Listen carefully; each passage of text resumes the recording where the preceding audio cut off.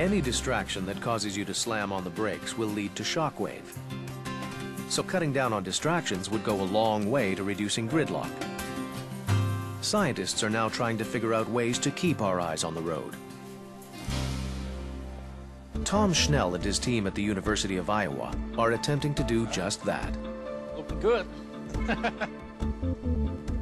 They attach electrodes to a student driver to monitor his heartbeat and brainwaves. That tells them whether he's concentrating on the road. Good? Good to go? Yep, let's hop in the car. All right. The graduate students must position the driver carefully. Every movement tells a story of distraction. All right, Cal, can I get you to throw the chessboard up? The experiment? To find out if navigation systems take his attention off the road for too long. Some good numbers. Hey, now look at the nav. That's a lot better. When a driver divides his attention between the road and a GPS, his brain produces fewer alpha waves, a sign of anxiety. The results can be deadly.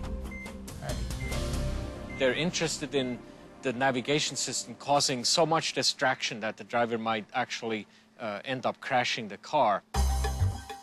Schnell's team trick out the cars with sensors.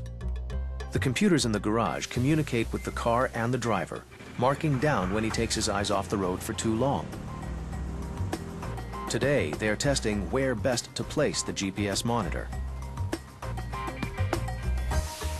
The instructions appear on the windscreen so the driver doesn't have to take his eyes off the road.